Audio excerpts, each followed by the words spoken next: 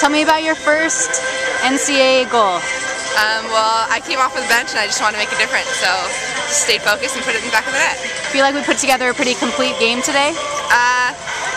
It wasn't as good as we could have been, but it definitely was good enough, so I think we can play a lot better.